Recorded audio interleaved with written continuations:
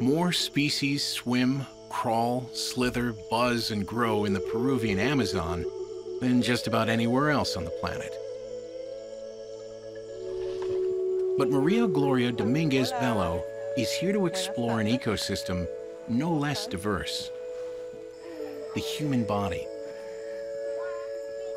Thousands of species of microbes live in and on each one of us, and Maria Gloria is part of a revolutionary new quest to understand what they all do.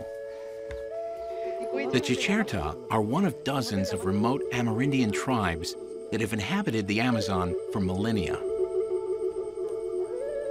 While missionaries have made their way here over the years, providing modern clothing and limited supplies, the Chicherta rarely, if ever, confronted antibiotics, touched antibacterial soaps, or breathed conditioned air. As a result, their microbiomes are relatively pristine, and the team is anxious to see what they're made of. In the last century, we in the Western countries have really done a lot to change our microbes.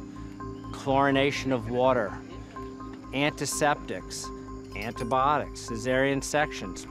All of these things have a bearing on the composition of our microbes. The microbes inside us aren't a fixed population. Faucet wall floor. They're affected by our lifestyles. Everything from what we eat, to where we sleep, to how much fresh air we're exposed to. The scientists swab for DNA on everything, from beds to cooking surfaces to cups. By then combining the data with things like humidity, temperature, and airflow, they can determine which bacteria like living where, and how we in the developed world may be changing them. That was number 8. In New York, people live maybe 99% of their time indoors. In controlled environments, everything is clean with bleach, and we use soaps and antibacterials, and so we really are giving our microbes a pretty artificial lifestyle.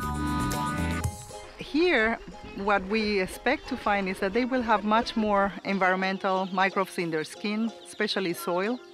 They may be more tolerant to all these environmental microbes because they have a good trained immune system. If the team finds that the Chicherta's way of living, open spaces, natural ventilation, lots of sunlight, fosters healthier microbes than cleansers and air filtration systems, that's an easy fix. We can cut back on hand sanitizers, perhaps, and open some windows.